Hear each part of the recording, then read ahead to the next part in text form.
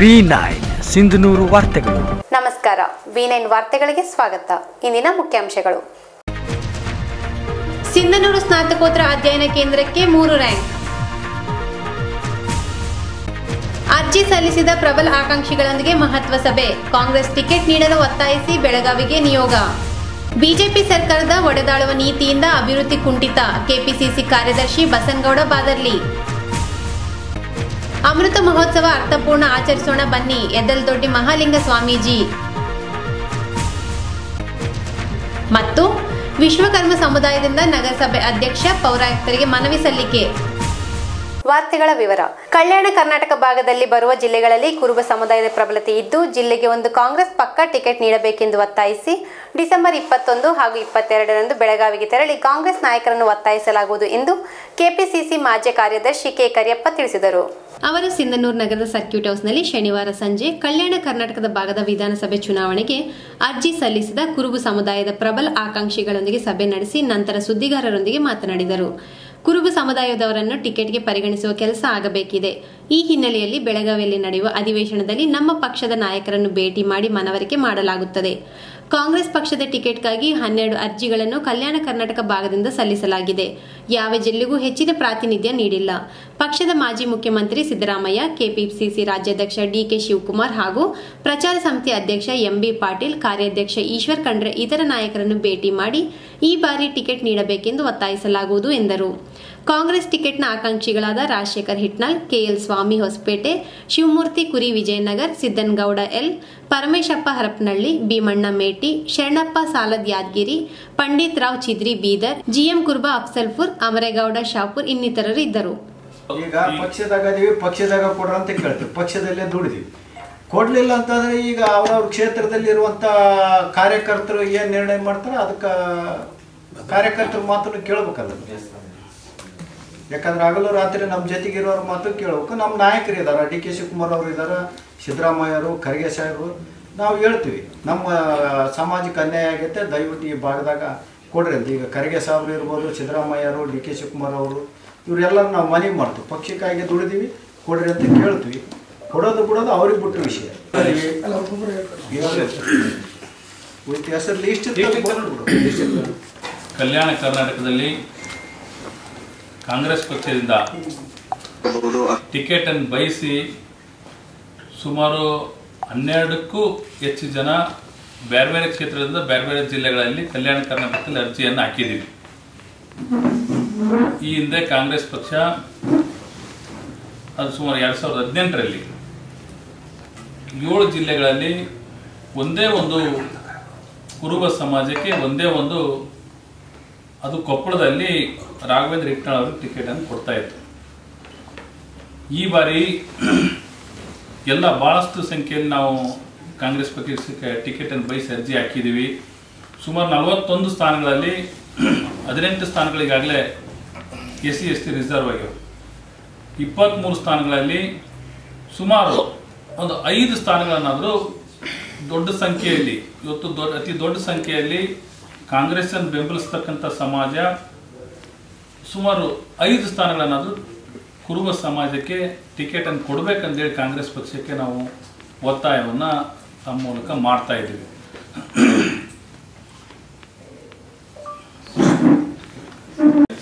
ಅದೇ ನಿಯೋಗ ತಗೊಂಡೋಗೋದ ಕುರಿತೆ ಇವತ್ತು ನಾವು ಹೈದರಾಬಾದ್ ಸಂಖ್ಯೆ ಯಾವ ಕ್ಷೇತ್ರದಲ್ಲಿ ಎಷ್ಟೆಷ್ಟು ಸಂಖ್ಯೆ ಇದೆ, ಅದ್ರ ಜೊತೆಯಲ್ಲಿ ಈ ಹಿಂದೆ ಯಾರ್ಯಾರು ಗೆದ್ದಿದ್ರು, ಎಷ್ಟು ಮುಂಚೆ ಟಿಕೆಟ್ ಅನ್ನು ಕೊಡ್ತಾ ಇದ್ರು, ಈಗ ಯಾಕೆ ಕಡಿಮೆ ಆಗಿದೆ, ಆಮೇಲೆ ಪಕ್ಷದಲ್ಲಿ ಕೂಡ ಭಾಳಷ್ಟು ಹುದ್ದೆಗಳು ಕೂಡ ಸಮಾಜದವ್ರು ಇಲ್ಲ.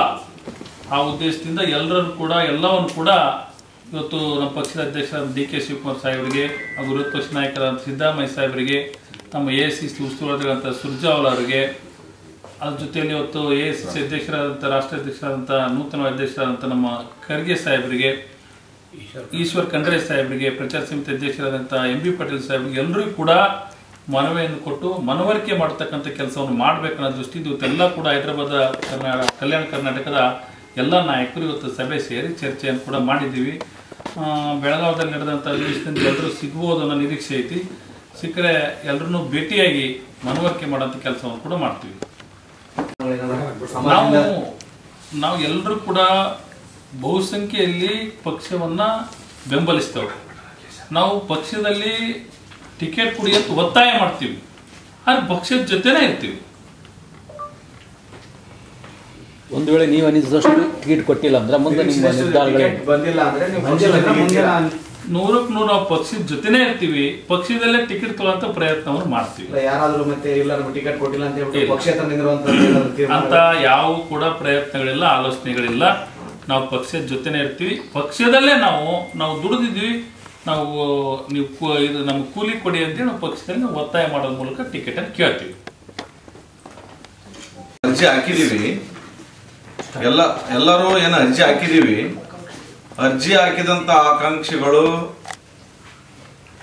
ಆ ವಿಧಾನಸಭಾ ಕ್ಷೇತ್ರದಲ್ಲಿ ಬೂತ್ ವೈಸ್ ಇಂದ ಕೆಲಸ ಮಾಡ್ತಾ ಇದ್ದೀವಿ. ಸಾಮಾಜಿಕ ಕೆಲಸ ಆಗ್ಬೋದು, ಪಕ್ಷ ಸಂಘಟನೆ ಮಾಡ್ತಕ್ಕಂಥ ಕೆಲಸ ಆಗ್ಬೋದು, ಈ ಹಿಂದೆ ಸಿದ್ದರಾಮಯ್ಯ ಸಾಹೇಬರು ಕೊಟ್ಟಂತ ಕಾರ್ಯಕ್ರಮಗಳಾಗಿರ್ಬೋದು, ಮತ್ತು ವಿಶೇಷವಾಗಿ ನಮ್ಮ ಕಲ್ಯಾಣ ಕರ್ನಾಟಕದಲ್ಲಿ ಸನ್ಮಾನ್ಯ ಶ್ರೀ ಮಲ್ಲಿಕಾರ್ಜುನ್ ಖರ್ಗೆ ಸಾಹೇಬ್ರು ಏನು 371J ಜಾರಿಗೆ ತಂದಿದ್ದಾರೆ, ಅದರದ್ದು ಏನು ಫಲಶ್ರುತಿ ಆಗ್ತದಂತ ಅನ್ಕೊಂಡು ಸ್ಥಳೀಯ ಮಟ್ಟದಲ್ಲಿ ನಮ್ಮ ವಿಧಾನಸಭಾ ಕ್ಷೇತ್ರದಲ್ಲಿ ಪ್ರತಿಯೊಬ್ಬರಿಗೆ ಪ್ರಚುರಪಡಿಸಿ ಪಕ್ಷವನ್ನು ಸಂಘಟನೆ ಮಾಡ್ತಾ ಇದ್ದೀವಿ. ಮತ್ತು ಚುನಾವಣೆ ನಿಲ್ಲಕ್ಕೆ ಎಲ್ಲ ರೀತಿಯಿಂದ ಪ್ರಬಲರಿದ್ದೀವಿ. ಪ್ರಬಲ ಇದ್ದ ಸಲುವಾಗಿನೇ ನಾವು ಅರ್ಜಿ ಸಲ್ಲಿಸಿದ್ದೀವಿ. ಅದನ್ನ ಅವರು ಸರ್ವೆ ಮಾಡಲಿ, ಮಾಹಿತಿ ತಗೊಳ್ಳಿ, ಇವರು ಪ್ರಬಲ ಆಧಾರ ಇಲ್ಲ, ಸ್ಥಳೀಯ ಮಟ್ಟದಲ್ಲಿ ಕೆಲಸ ಮಾಡ್ತಾ ಇದಾರ ಇಲ್ಲ, ಇದೆಲ್ಲ ಮಾಹಿತಿ ತಗೊಂಡು ನಮಗೆ ಟಿಕೆಟ್ ಕೊಡ್ಲಿ. ಅವರು ಸಾಮಾಜಿಕ ನ್ಯಾಯನೂ ಭಾಳ ಇಂಪಾರ್ಟೆಂಟ್ ಅಲ್ಲ. ಸಾಮಾಜಿಕ ನ್ಯಾಯ ನಮ್ಮ ರಾಜ್ಯ ನಾಯಕರು ಮತ್ತು ಕೇಂದ್ರ ನಾಯಕರು ಹೇಳ್ಯಾರ, ಸರ್ವೆ ಮತ್ತು ಸಾಮಾಜಿಕ ನ್ಯಾಯ ಅಂತ. ಸಾಮಾಜಿಕ ನ್ಯಾಯ ಕೊಡ್ಬೇಕಲ್ಲ. ನಮ್ಮ ಸಮಾಜ ಪ್ರತಿ ವಿಧಾನಸಭಾ ಕ್ಷೇತ್ರದಲ್ಲಿ, ಯಾವುದೇ ವಿಧಾನಸಭಾ ಕ್ಷೇತ್ರ ತಗೊಂಡ್ರೆ ಕನಿಷ್ಠ 25,000, ಅತಿ ಹೆಚ್ಚು 60,000 ಅದಾವ. ಅಂದ್ರೆ ಪ್ರತಿ ವಿಧಾನಸಭಾ ಕ್ಷೇತ್ರದಲ್ಲಿ ನಾವು ಗಟ್ಟಿಯಾಗಿ ಕಾಂಗ್ರೆಸ್ ಜೊತೆನೆ ನಿಂದಿರ್ತೀವಿ. 90% 100%. ಅದಕ್ಕ ಪ್ರತಿ ಒಬ್ರು ಕಾಂಗ್ರೆಸ್ ಪಕ್ಷದಿಂದ ಯಾವುದೇ ಅಭ್ಯರ್ಥಿ ಇರ್ಬೋದು, ಗೆಲ್ಬೇಕಂತಂದ್ರೆ ನಾವು ಕಾರಣೀಭೂತರಿದ್ದೀವಿ. ಅದಕ್ಕೆ ವಿಶೇಷವಾಗಿ ನಾವೇನು ಅರ್ಜಿ ಹಾಕಿದೀವಿ, ಅರ್ಜಿ ಹಾಕಿದವ್ರದೇ ಪ್ರತ್ಯೇಕ ಸರ್ವೆ ಮಾಡಿಸ್ಲಿ ಎಲ್ಲಾ ರೀತಿಯಿಂದ, ಎಲ್ಲ ಸ್ಥಿತಿಗತಿಯನ್ನು. ಪ್ರತಿ ಕ್ಷೇತ್ರದಲ್ಲಿ ಈಗೇನು SC ಇರ್ಬೋದು, ST ಇರ್ಬೋದು, ಅವ್ರ ಗೆಲುವಿಗೆ ಕುರುಬರ ಊಟನೇ ಕಾರಣ ಅದಾವ. ದಯವಿಟ್ಟು ಈಗಿರುವಂತ ಹಾಲಿ ಇರುವಂತ ಶಾಸಕರು ಇರ್ಬೋದು, ಸೋತರು ಇರ್ಬೋದು, ಎಲ್ಲ ಜಿಲ್ಲೆಯಲ್ಲಿ ಕೂಡ ಅರ್ಥ ಮಾಡಿಕೊಳ್ಬೇಕು. ಕುರುಬರಿಗೆ ಟಿಕೆಟ್ ಕೊಡಬೇಕಂತ ಅವ್ರು ಒತ್ತಾಯ ಮಾಡಿದ್ರೆ ಒಳ್ಳೆಯದು ಮುಂದಿನ ದಿನಮಾನಗಳಲ್ಲಿ. ಯಾಕಂದ್ರೆ ಅವ್ರು ಗೆದಿಬೇಕಂದ್ರೆ ನಮ್ಮ ಊಟನ ಮುಖ್ಯ. ಅದನ್ನು ಗಮನದಲ್ಲಿ ಇಟ್ಟುಕೊಂಡು ಉಳಿದಂಥ ಎಲ್ಲ ಕಲ್ಯಾಣ ಕರ್ನಾಟಕದ ಎಲ್ಲ ಶಾಸಕರು ಇದನ್ನ ಅರ್ಥ ಮಾಡಿಕೊಳ್ಬೇಕಂತೇಳಿ ನಾವು ಸಮಾಜದ ವತಿಯಿಂದ ಮನವಿಯನ್ನು ಮಾಡ್ತಾ ಇದ್ದೀವಿ ಅವರಿಗೆ, ಶಾಸಕರು. ಬಿಜೆಪಿ ಸರ್ಕಾರ ಒಡೆದಾಡುವ ನೀತಿಯಿಂದ ರಾಜ್ಯದಲ್ಲಿ ಅಭಿವೃದ್ಧಿ ಸಂಪೂರ್ಣ ಕುಂಠಿತಗೊಂಡಿದೆ, ರೈತರ ಸಮಸ್ಯೆ ಆಲಿಸುವವರು ಇಲ್ಲದಂತಾಗಿದೆ ಎಂದು ಕೆಪಿಸಿಸಿ ಪ್ರಧಾನ ಕಾರ್ಯದರ್ಶಿ ಬಸನಗೌಡ ಬಾದರ್ಲಿ ಹೇಳಿದರು. ಅವರು ತಾಲೂಕಿನ ದಿದ್ದಿಗಿ ಗ್ರಾಮದಲ್ಲಿ ಕಾಂಗ್ರೆಸ್ನಿಂದ ನವ ಸಂಕಲ್ಪ ನವ ಸಿಂಧನೂರು ಕಾರ್ಯಕ್ರಮದಲ್ಲಿ 2ನೇ ಹಂತದ 3 ದಿನದ ಪಾದಯಾತ್ರೆ ಕಾರ್ಯಕ್ರಮಕ್ಕೆ ಚಾಲನೆ ನೀಡಿ ಮಾತನಾಡಿದರು. ಬಿಜೆಪಿ ಸರ್ಕಾರ 40% ಕಮಿಷನ್, PSI ಹುದ್ದೆ ನೇಮಕಾತಿ ಹಗರಣ, ಮತದಾರರ ಪಟ್ಟಿಯಲ್ಲಿ ಮತದಾರರ ಹೆಸರು ತೆಗೆದುಹಾಕುವ ಮೂಲಕ ಸರ್ವಾಧಿಕಾರ ಆಡಳಿತ ಮಾಡುತ್ತಿದೆ. ಈ ಸರ್ಕಾರ ಕಿತ್ತು ಹೋಗಲು ಜನರು ನಿರ್ಧರಿಸಿದ್ದಾಗಿದೆ. ಜನಪರ ಆಡಳಿತ ನೀಡಿದ ಕಾಂಗ್ರೆಸ್ ಪಕ್ಷ ಮತ್ತೊಮ್ಮೆ ರಾಜ್ಯದಲ್ಲಿ ಅಧಿಕಾರ ಹಿಡಿಯಲಿ ಎಂದರು. ಈ ಪಾದಯಾತ್ರೆ ರೈತರ ಸಮಗ್ರ ಅಭಿವೃದ್ಧಿಗಾಗಿ, ಯುವಕರ ನಿರುದ್ಯೋಗ ವಿರುದ್ಧ ಧ್ವನಿ ಎತ್ತಲು, ಮಹಿಳೆಯರ ಸ್ವಾವಲಂಬಿ ಬದುಕಿಗಾಗಿ ಹಮ್ಮಿಕೊಂಡಿದ್ದು, ದಿದ್ದಗಿಯಿಂದ ಆರಂಭಗೊಂಡ ಪಾದಯಾತ್ರೆಯು ರಾಮತ್ನಾಳ್, ಬನ್ನಿಗ್ನೂರ್, ರಾಗಲ್ಪರ್ವಿ ತೆರಳಿ ಅಲ್ಲಿ ವಾಸ್ತವ್ಯ ಮಾಡಲಾಗುವುದು. ಡಿಸೆಂಬರ್ 19ರ ಬೆಳಗ್ಗೆ ಪ್ರಗತಿಪರ ರೈತರೊಂದಿಗೆ ಸಂವಾದ ನಡೆಸಲಾಗುವುದು ಎಂದು ತಿಳಿಸಿದರು. ಪ್ರಮುಖರಾದ ಮಹಾಂತಪ್ಪ ನಾಡಗೌಡ, ಎಂಕನಗೌಡ ಪೇಟಿಗೌಡ, ಮಲ್ಕಾಜಪ್ಪ ಹೋಟೆಲ್, ಮಲ್ಲಯ್ಯ ಕಟ್ಟಿಕರ್, ದುರ್ಗಪ್ಪ ಉಪ್ಪರ್, ದೊಡ್ಡ ಗ್ಯಾನಪ್ಪ, ಹೊಳೆಯಪ್ಪ ಪೂಜಾರ್, ವೆಂಕಟೇಶ್ ರಾಗಲ್ಪರ್ವಿ, ಶಿವಕುಮಾರ್ ಜವಳಿ, ಶರಣಯ್ಯ ಸ್ವಾಮಿ, ಕಾಜಾ ಹುಸೇನ್, ಹಂಪಮ್ಮ ಇನ್ನಿತರರು ಇದ್ದರು. ಒಳಬಳ್ಳಾರಿ ಸುವರ್ಣಗಿರಿ ವಿರಕ್ತ ಮಠದಲ್ಲಿ ಜನವರಿ 26, 27 ಮತ್ತು 28ರಂದು ಸಿದ್ಧಲಿಂಗ ಮಹಾಸ್ವಾಮೀಜಿ 75ನೇ ಜನ್ಮದಿನ, ಚನ್ನಬಸವ ಶಿವಯೋಗಿಗಳ ರಥೋತ್ಸವ, ತುಲಾಭಾರ ಕಾರ್ಯಕ್ರಮವನ್ನು ಅರ್ಥಪೂರ್ಣವಾಗಿ ಆಚರಿಸೋಣ ಎಂದು ಯದ್ದಲದೊಡ್ಡಿ ಮಹಾಲಿಂಗ ಸ್ವಾಮೀಜಿ ಹೇಳಿದರು. ಸಿಂಧನೂರು ತಾಲೂಕಿನ ಗೊರೆಬಳ ಗ್ರಾಮದ ಶ್ರೀ ಶರಣಬಸವೇಶ್ವರ ದೇವಸ್ಥಾನದಲ್ಲಿ ಸೋಮವಾರ ನಡೆದ ಅಮೃತ ಮಹೋತ್ಸವ ಕಾರ್ಯಕ್ರಮದ ಪೂರ್ವಭಾವಿ ಸಭೆ ಹಾಗೂ ಪ್ರಚಾರ ವಾಹನಕ್ಕೆ ಚಾಲನೆ ನೀಡಿ ಮಾತನಾಡಿದರು. ಇದೊಂದು ಅಭೂತಪೂರ್ವ ಅರ್ಥಪೂರ್ಣ ಕಾರ್ಯಕ್ರಮವಾಗಿ ಹೊರಹೊಮ್ಮಬೇಕು. ಈ ಭಾಗದಲ್ಲಿ ಚನ್ನಬಸವ ಶಿವಯೋಗಿಗಳು ನಡೆದಾಡುವ ದೇವರಾಗಿ ಹೋಗಿದ್ದಾರೆ. ಪುಣ್ಯಭೂಮಿಯಾಗಿದ್ದು ಚನ್ನಬಸವ ಶಿವಯೋಗಿಗಳ ಶ್ರೀಮಠದ ಪೀಠಾಧಿಪತಿಗಳಾಗಿ ತಪಸ್ವಿಯಾಗಿ ಸಿದ್ಧಲಿಂಗ ಸ್ವಾಮೀಜಿಗಳು ಸೇವೆ ಸಲ್ಲಿಸಿದ್ದಾರೆ. ಅವರ 75ನೇ ವರ್ಷದ ಜನ್ಮದಿನವನ್ನು ನಾಡಿನ ಹಬ್ಬವಾಗಿ ಆಚರಿಸುವಂತಾಗಬೇಕು ಎಂದರು. ಮಾಜಿ ಶಾಸಕ ಹಂಪನಗೌಡ ಬಾದರ್ಲಿ ಮಾತನಾಡಿ, ಈ ಅಮೃತ ಮಹೋತ್ಸವ ಆಚರಣೆ ನಮ್ಮೆಲ್ಲರಿಗೂ ಒದಗಿದ ಪುಣ್ಯದ ಕೆಲಸವಾಗಿದೆ. ಶ್ರೀಮಠವು ಸಂಕಷ್ಟವೆಂದು ಹೇಳಿಕೊಂಡು ಬಂದವರಿಗೆ ಪರಿಹಾರ ನೀಡುವ ಸಂಜೀವನಿಯಾಗಿದೆ. ಕಲ್ಯಾಣ ಕರ್ನಾಟಕ ಭಾಗದಲ್ಲಿ ಹೆಚ್ಚೆಚ್ಚು ಪ್ರಚಾರ ಕೈಗೊಂಡು ಕಾರ್ಯಕ್ರಮಗಳಲ್ಲಿ ಸಹಸ್ರ ಸಂಖ್ಯೆಯಲ್ಲಿ ಭಕ್ತರು ಸೇರಿಸಬೇಕಿದೆ. ಈ ನಿಟ್ಟಿನಲ್ಲಿ ನಾವೆಲ್ಲ ಒಗ್ಗೂಡಿ ಕಾರ್ಯಕ್ರಮ ಯಶಸ್ವಿಗೊಳಿಸೋಣ ಎಂದರು. ಸಾನ್ನಿಧ್ಯ ವಹಿಸಿದ್ದ ಸುವರ್ಣಗಿರಿ ವಿರಕ್ತ ಮಠದ ಸಿದ್ದಲಿಂಗ ಸ್ವಾಮೀಜಿ ಮಾತನಾಡಿ, ಗೊರೆಬಳ ಗ್ರಾಮ ಚನ್ನಬಸವ ಶಿವಯೋಗಿಗಳ ತವರ ಮನೆ ಇದ್ದಂತೆ ಇವರು ಗ್ರಾಮವನ್ನು ಬೆಳಗಿದ್ದಾರೆ. ಈಗಾಗಲೇ 40ನೇ ಜಾತ್ರೆ ಅಮೃತ ಮಹೋತ್ಸವ ಕಾರ್ಯಕ್ರಮದ ಜವಾಬ್ದಾರಿಗಳನ್ನು ಭಕ್ತರು ಹಂಚಿಕೊಂಡು ಕಾರ್ಯನಿರತರಾಗಿದ್ದಾರೆ. ಅವರ ಕಾರ್ಯಗಳಿಗೆ ಎಲ್ಲರೂ ಕೈ ಜೋಡಿಸಬೇಕೆಂದರು. ಈ ಸಂದರ್ಭದಲ್ಲಿ ನಿರಂಜನ್ ದೇವರ್ ಮೈಸೂರು, ಚಂದ್ರಶೇಖರ್ ದೇವರ್ ಮೈಸೂರು, ಒಳಬಳ್ಳಾರಿ ಸುವರ್ಣಗಿರಿ ವಿರಕ್ತ ಮತ್ತು ಸದಾಶಿವ ದೇವರು, ನಾಗಭೂಷಣ್ ದೇವರು, ಸತ್ಯನಗೌಡ ಒಳಬಳ್ಳಾರಿ, ಸೂಗುರಯ್ಯ ಸ್ವಾಮಿ, ಗ್ರಾಮದ ಪ್ರಮುಖರು ಇದ್ದರು. ಸಿಂಧನೂರು ಬೈಡಿಬೇಸ್ ವಾರ್ಡ್ ನಂಬರ್ 4 ಶ್ರೀ ಕಾಳಿಕಾದೇವಿ ದೇವಸ್ಥಾನ ಜಾಗದಲ್ಲಿ ನಿರ್ಮಾಣವಾಗುತ್ತಿರುವ ದೊಡ್ಡ ಸಮುದಾಯ ಭವನಕ್ಕೆ ಅನುದಾನ ನೀಡಬೇಕೆಂದು ಒತ್ತಾಯಿಸಿ ನಗರಸಭೆ ಅಧ್ಯಕ್ಷ ಮಲ್ಲಿಕಾರ್ಜುನ್ ಪಾಟೀಲ್ ಹಾಗೂ ಪೌರಾಯುಕ್ತ ಮಂಜುನಾಥ್ ಗುಂಡೂರರಿಗೆ ಗುರುವಾರ ವಿಶ್ವಕರ್ಮ ಸಮುದಾಯ ಶ್ರೀ ಕಾಳಿಕಾದೇವಿ ಹಾಗೂ ಶ್ರೀ ಮೌನೇಶ್ವರ ದೇವಸ್ಥಾನ ಸೇವಾ ಸಮಿತಿ ವತಿಯಿಂದ ಮನವಿ ಸಲ್ಲಿಸಲಾಯಿತು. ವಿಶ್ವಕರ್ಮ ಸಂಘದ ರಾಜ್ಯ ಕಾರ್ಯದರ್ಶಿ ಸೋಮಣ್ಣ ಸುಕಾಲ್ಪೇಟೆ, ತಾಲೂಕು ಅಧ್ಯಕ್ಷ ವೀರಭದ್ರಪ್ಪ ಹಂಚಿನಾಳ್, ಶ್ರೀ ಕಾಳಿಕಾದೇವಿ ದೇವಸ್ಥಾನ ಟ್ರಸ್ಟ್ ಅಧ್ಯಕ್ಷ ಮಂಜುನಾಥ್ ಬಡಿಗೇರ್ ಕೊಟ್ನೇಕಲ್, ಕಾರ್ಯದರ್ಶಿ ಬಸವರಾಜ್ ಪತ್ತಾರ್, ಪ್ರಮುಖರಾದ ಸಿದ್ದರಾಮಪ್ಪ ಬಡಿಗೇರ್, ಕುರುಬ ಸಮುದಾಯದ ತಿಮ್ಮಣ್ಣ ವಾಲೇಕರ್ ಇನ್ನಿತರರು ಇದ್ದರು. ಡಿಸೆಂಬರ್ 19ರಂದು ನಡೆದಿದ್ದ ವಿಜಯಪುರ ಕರ್ನಾಟಕ ರಾಜ್ಯ ಅಕ್ಕಮದೇವಿ ಮಹಿಳಾ ವಿಶ್ವವಿದ್ಯಾನಿಲಯದ 13 ಮತ್ತು 16ನೇ ಘಟಿಕೋತ್ಸವ ಅಂಗವಾಗಿ ಸ್ನಾತಕೋತ್ತರ ಪದವಿಯ ರ್ಯಾಂಕ್ ಪಟ್ಟಿಯನ್ನು ಬಿಡುಗಡೆ ಮಾಡಿದ್ದು, ಸಿಂಧನೂರಿನ ಸ್ನಾತಕೋತ್ತರ ಅಧ್ಯಯನ ಕೇಂದ್ರದ ಎಂಕಾಂ ವಿಭಾಗದಲ್ಲಿ 2 ವಿದ್ಯಾರ್ಥಿನಿಯರು ಮತ್ತು ಇಂಗ್ಲಿಷ್ ವಿಭಾಗದಲ್ಲಿ ಒಬ್ಬ ವಿದ್ಯಾರ್ಥಿನಿ 2020-21ನೇ ಮತ್ತು 21-22ನೇ ಶೈಕ್ಷಣಿಕ ಸಾಲಿನ ರ್ಯಾಂಕ್ ಪಟ್ಟಿಯಲ್ಲಿ ಸ್ಥಾನ ಗಿಟ್ಟಿಸಿಕೊಂಡಿದ್ದಾರೆ. 2020-21ನೇ ಸಾಲಿನಲ್ಲಿ ಕುಮಾರಿ ಶ್ರೀ ಲಕ್ಷ್ಮೀ ತನ್ಮಯಿ ಶ್ರೀನಿವಾಸ್ ಎಂಕಾಂ ವಿಭಾಗದಲ್ಲಿ 4ನೇ ರ್ಯಾಂಕ್, 2021-22ನೇ ಸಾಲಿಗೆ ರಿಯಾ ಎಸ್ ಪರ್ಯಾನೀಸ್ ಎಂಕಾಂ ವಿಭಾಗದಲ್ಲಿ ಪ್ರಥಮ ರ್ಯಾಂಕ್ನೊಂದಿಗೆ ಚಿನ್ನದ ಪದಕವನ್ನು ಪಡೆದುಕೊಂಡಿದ್ದಾರೆ. 2021-22ನೇ ಸಾಲಿಗೆ ಇಂಗ್ಲಿಷ್ ವಿಭಾಗದಲ್ಲಿ ಕೌಸರ್ ಬೇಗಂ ಮೊಹಮ್ಮದ್ ಬಾಬು ಸಾಬ್ 5ನೇ ರ್ಯಾಂಕ್ ಪಡೆದು ಸಿಂಧನೂರು ಸ್ನಾತಕೋತ್ತರ ಅಧ್ಯಯನ ಕೇಂದ್ರ ಹಾಗೂ ಕಲ್ಯಾಣ ಕರ್ನಾಟಕದ ಕೀರ್ತಿಯನ್ನು ಹೆಚ್ಚಿಸಿದ್ದಾರೆ ಎಂದು ಸ್ನಾತಕೋತ್ತರ ಅಧ್ಯಯನ ಕೇಂದ್ರದ ವಿಶೇಷಾಧಿಕಾರಿ ಎಂ ನಾಗರಾಜ್ ಹರ್ಷ ವ್ಯಕ್ತಪಡಿಸಿದ್ದಾರೆ. ಹದಿಮನಿ ಸಾವಿತ್ರಿ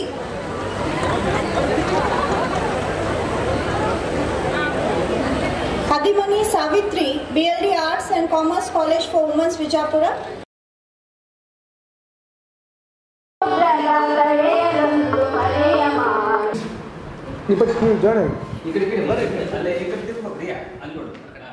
ನಮಸ್ಕಾರ. ಕರ್ನಾಟಕ ರಾಜ್ಯ ಅಕ್ಕಮಹಾದೇವಿ ಮಹಿಳಾ ವಿಶ್ವವಿದ್ಯಾನಿಲಯದ ಸ್ನಾತಕೋತ್ತರ ಅಧ್ಯಯನ ಕೇಂದ್ರ ಸಿಂಧನೂರಿನ ಕೆಲವು ವಿಷಯಗಳನ್ನು ಕುರಿತು ಇಲ್ಲಿ ಮಾತಾಡಲಿಕ್ಕೆ ಭಾಳ ಸಂತೋಷವಾಗ್ತಾ ಇದೆ. 2016-17ನೇ ಸಾಲಿನಲ್ಲಿ ಆರಂಭವಾದಂಥ ನಮ್ಮ ಸ್ನಾತಕೋತ್ತರ ಅಧ್ಯಯನ ಕೇಂದ್ರ ಇಲ್ಲಿ ಹಲವಾರು ವಿದ್ಯಾರ್ಥಿನಿಗಳಿಗೆ ನಮ್ಮ ವಿಶ್ವವಿದ್ಯಾನಿಲಯ ನಿಯಮದಂತೆ ಮಹಿಳೆಯರ ಸಬಲೀಕರಣದ ಹಿನ್ನೆಲೆಯಲ್ಲಿ ಶಿಕ್ಷಣವನ್ನು ಇಲ್ಲಿ ಒದಗಿಸಲಾಗ್ತಾ ಇದೆ. ಈ ಹಿನ್ನೆಲೆಯಲ್ಲಿ ನೂರಾರು ಜನ ವಿದ್ಯಾರ್ಥಿಗಳು ನಮ್ಮ ಸ್ನಾತಕೋತ್ತರ ಅಧ್ಯಯನ ಕೇಂದ್ರದಿಂದ ಅಧ್ಯಯನವನ್ನು ತಮ್ಮ ಪದವಿಯನ್ನು ಮುಗಿಸಿ ಮುಂದಿನ ಉನ್ನತ ಶಿಕ್ಷಣಕ್ಕಾಗಿ ಬೇರೆ ಬೇರೆ ವಿಶ್ವವಿದ್ಯಾನಿಲಯಗಳಿಗೆ ಹೋಗಿರುವಂಥದ್ದು ಈ ಭಾಗದ ಹೆಮ್ಮೆಯ ಸಂಗತಿ. ಇದರ ಜೊತೆಗೆ ಇನ್ನೊಂದು ಭಾಳ ಸಂತೋಷದ ಸಂಗತಿ ಅಂದರೆ 2020-21ನೇ ಸಾಲಿನಲ್ಲಿ ನಮ್ಮ ಸ್ನಾತಕೋತ್ತರ ಅಧ್ಯಯನ ಕೇಂದ್ರದ ತನ್ಮಯಿ ಲಕ್ಷ್ಮಿ ಅವರಿಗೆ ಎಂಕಾಂ ವಿಭಾಗದಲ್ಲಿ 4ನೇ ರ್ಯಾಂಕ್ ಬಂದಿರುವಂಥದ್ದು ನಮಗೆಲ್ಲ ಹೆಮ್ಮೆ ಸಂಗತಿ. ಆದರೆ ಈ ವರ್ಷ ತದನಂತರ ವರ್ಷವಾದಂಥ 2021-22ನೇ ಸಾಲಿನಲ್ಲಿ ನಮ್ಮ ಸ್ನಾತಕೋತ್ತರ ಕೇಂದ್ರಕ್ಕೆ 2 ರ್ಯಾಂಕ್ಗಳು ಬಂದಿದ್ದಾವೆ. ಒಂದು ಎಂಕಾಮ್ನ ವಿಭಾಗದಲ್ಲಿ ರಿಯಾ ಅನ್ನುವಂಥವರಿಗೆ ಮೊದಲನೇ ರ್ಯಾಂಕ್ ಬರುವುದರ ಮೂಲಕವಾಗಿ, ಹಾಗೆಯೇ ಇಂಗ್ಲೀಷ್ನಲ್ಲಿ ಕೌಸರ್ ಬೇಗಮ್ ಅನ್ನುವಂಥವರಿಗೆ 5ನೇ ರ್ಯಾಂಕ್ ಬರುವುದರ ಮೂಲಕವಾಗಿ ನಮ್ಮ ಭಾಗದ ಕಲ್ಯಾಣ ಕರ್ನಾಟಕದ ಭಾಗದ ಈ ಸ್ನಾತಕೋತ್ತರ ಅಧ್ಯಯನದ ಕೀರ್ತಿಯನ್ನು ಮತ್ತು ಸಿಂಧನೂರಿನ ಕೀರ್ತಿಯನ್ನು ವಿಶ್ವವಿದ್ಯಾನಿಲಯದ ಮಟ್ಟದಲ್ಲಿ ಅವರು ಹೆಸರು ಮಾಡಿದ್ದಾರೆ. ಅವರಿಗೆ ನಾನು ತುಂಬು ಹೃದಯದ ಕೃತಜ್ಞತೆಗಳನ್ನು ಮತ್ತು ಅಭಿನಂದನೆಗಳನ್ನು ಸಲ್ಲಿಸ್ತಾ ಇದ್ದೇನೆ. ಜೊತೆಗೆ ನಮ್ಮ ಅಧ್ಯಾಪಕ ವರ್ಗ ಕೂಡ ಬಹಳ ಮುಖ್ಯವಾಗಿ ಇಲ್ಲಿ ಗಮನಿಸಬೇಕು. ಅವರು ವಿದ್ಯಾರ್ಥಿಗಳ ಅಭಿವೃದ್ಧಿಗಾಗಿ ಅಥವಾ ವಿದ್ಯಾರ್ಥಿಗಳ ಹೆಚ್ಚಿನ ವಿದ್ಯಾಭ್ಯಾಸಕ್ಕಾಗಿ ಹಗಲಿರುಳು ವಿದ್ಯಾರ್ಥಿಗಳ ಸಹಾಯ ಮತ್ತು ಸಹಕಾರ, ಹೆಚ್ಚಿನ ವಿದ್ಯಾಭ್ಯಾಸ ಮಾಡಲಿಕ್ಕೆ ಬೇಕಾದಂಥ ಎಲ್ಲ ಸೌಕರ್ಯಗಳನ್ನು ನೀಡುವುದರ ಮೂಲಕವಾಗಿ ನಮ್ಮ ವಿದ್ಯಾರ್ಥಿಗಳ ಈ ಸಾಧನೆ ಅನ್ನುವಂಥ ಮಾತನ್ನು ಹೇಳ್ತಾ ಇದ್ದೇನೆ. ಹಾಗಾಗಿ ಅವರಿಗೂ ಕೂಡ ಅಭಿನಂದನೆಗಳನ್ನು ಸಲ್ಲಿಸ್ತೇನೆ. ಎಲ್ಲ ಅಧ್ಯಾಪಕರು ಕೂಡ ಈ ಮೂಲಕವಾಗಿ ವಿದ್ಯಾರ್ಥಿಗಳ ಕ್ಷೇಮ ಅಭಿವೃದ್ಧಿಗೆ ಮತ್ತು ಹೆಚ್ಚಿನ ವಿದ್ಯಾಭ್ಯಾಸದ ಸಲುವಾಗಿ ಅವರು ಪಡುತ್ತಿರುವ ಶ್ರಮ ಸಾರ್ಥಕವಾಗ್ತಾ ಇದೆ ಅನ್ನುವಂಥ ಮಾತುಗಳನ್ನು ಹೇಳ್ತೇನೆ. ಹಾಗೆಯೇ ನಮ್ಮ ಅಧ್ಯಾಪಕರ ಜೊತೆಗೆ ಸೇರಿ ಕೆಲಸ ಮಾಡುವಂಥ ಅಧ್ಯಾಪಕೇತರ ಸಿಬ್ಬಂದಿಗಳು ಕೂಡ ಇಲ್ಲಿ ಸ್ನಾತಕೋತ್ತರದ ಅಭಿವೃದ್ಧಿಗಾಗಿ ಶ್ರಮವಹಿಸ್ತಾ ಇದ್ದಾರೆ. ಅವರನ್ನಿಗೂ ಕೂಡ ನಾನು ಈ ಕೃತಜ್ಞತೆಗಳನ್ನು ಸಲ್ಲಿಸ್ತಾ ಇದ್ದೇನೆ. ಈ ರ್ಯಾಂಕ್ ಪಡೆದಂಥ 3 ವಿದ್ಯಾರ್ಥಿಗಳು, ತನ್ಮಯ ಲಕ್ಷ್ಮಿ ಆಗಿರ್ಬೋದು, ರಿಯಾ ಆಗಿರ್ಬೋದು, ಕೌಸರ್ ಬೇಗಂ ಅವರಿಗಾಗಿರ್ಬೋದು ಅಭಿನಂದನೆ ತಿಳಿಸ್ತಾ, ಅವರ ಹೆತ್ತಂಥ ತಂದೆ ತಾಯಿಗಳಿಗೂ ಕೂಡ ನಾನು ಅಭಿನಂದನೆ ತಿಳಿಸ್ತಾ ಇದ್ದೀನಿ. ಯಾಕೆಂದರೆ ಅವರು ನಮ್ಮ ಅಧ್ಯಯನ ಕೇಂದ್ರದಲ್ಲಿ ಅವರಿಗೆ ಅಧ್ಯಯನ ಮಾಡಲಿಕ್ಕೆ ಕಳಿಸಿರುವುದೇ ಇದಕ್ಕೆ ಮೂಲ ಕಾರಣ. ಹಾಗೆಯೇ ಸಿಂಧನೂರಿನ ಎಲ್ಲ ನಾಗರಿಕರು ಕೂಡ ಈ ಅಧ್ಯಯನ ಕೇಂದ್ರ ನಿಮ್ಮದಾಗಿದೆ, ನಿಮ್ಮ ಮಕ್ಕಳಿಗೆ ಹೆಚ್ಚಿನ ವಿದ್ಯಾಭ್ಯಾಸವನ್ನು ಕೊಡಲಿಕ್ಕೆ ಕಾತುರವಾಗಿರುವಂಥ ಇಲ್ಲಿ ಅಧ್ಯಾಪಕ ವರ್ಗ ಇದೆ. ವಿಶ್ವವಿದ್ಯಾನಿಲಯ ಕೂಡ ಎಲ್ಲ ರೀತಿಯ ಈ ಅಧ್ಯಯನ ಕೇಂದ್ರಕ್ಕೆ ಸಹಾಯ ಮಾಡ್ತಾ ಇದೆ. ಈ ಮೂಲಕವಾಗಿ ತಮ್ಮ ಮಕ್ಕಳನ್ನು ಹೆಚ್ಚೆಚ್ಚಿಗೆ ಇಲ್ಲಿ ವಿದ್ಯಾಭ್ಯಾಸಕ್ಕೆ ಕಳಿಸಿ ಅವರ ಭವಿಷ್ಯವನ್ನು ನಿರ್ಧರಿಸಿಕೊಳ್ಳಲಿಕ್ಕೆ ಕಾರಣೀಭೂತರಾಗಬೇಕು ಅನ್ನುವಂಥ ಮಾತನ್ನು ಹೇಳಿ ನನ್ನ I am Riya Parani and I have secured gold medal in MCOM. I would like to thank RC Patil sir for the support, Special Officer Nagraj sir for the support, and I would also like to tell everyone that we have a PG center in Sindhanuru specially for women, which has a really good infrastructure, and the faculty are also very good, which help us to study more and they support us. So I would like to thank all the faculty, teaching staff and non-teaching staff. ಕೊನೆಯಲ್ಲಿ ಮತ್ತೊಮ್ಮೆ ಮುಖ್ಯಾಂಶಗಳು. ಸಿಂಧನೂರು ಸ್ನಾತಕೋತ್ತರ ಅಧ್ಯಯನ ಕೇಂದ್ರಕ್ಕೆ 3 rank. ಅರ್ಜಿ ಸಲ್ಲಿಸಿದ ಪ್ರಬಲ ಆಕಾಂಕ್ಷಿಗಳೊಂದಿಗೆ ಮಹತ್ವ ಸಭೆ. ಕಾಂಗ್ರೆಸ್ ಟಿಕೆಟ್ ನೀಡಲು ಒತ್ತಾಯಿಸಿ ಬೆಳಗಾವಿಗೆ ನಿಯೋಗ. ಬಿಜೆಪಿ ಸರ್ಕಾರದ ಒಡೆದಾಳುವ ನೀತಿಯಿಂದ ಅಭಿವೃದ್ಧಿ ಕುಂಠಿತ. ಕೆಪಿಸಿಸಿ ಕಾರ್ಯದರ್ಶಿ ಬಸನಗೌಡ ಬಾದರ್ಲಿ. ಅಮೃತ ಮಹೋತ್ಸವ ಅರ್ಥಪೂರ್ಣ ಆಚರಿಸೋಣ ಬನ್ನಿ, ಎದ್ದಲದೊಡ್ಡಿ ಮಹಾಲಿಂಗ ಸ್ವಾಮೀಜಿ. ಮತ್ತು ವಿಶ್ವಕರ್ಮ ಸಮುದಾಯದಿಂದ ನಗರಸಭೆ ಅಧ್ಯಕ್ಷ ಪೌರಾಯುಕ್ತರಿಗೆ ಮನವಿ ಸಲ್ಲಿಕೆ. ಇಲ್ಲಿಗೆ V9 ವಾರ್ತೆಗಳು ಮುಕ್ತಾಯವಾಗಿದೆ. ಧನ್ಯವಾದಗಳು.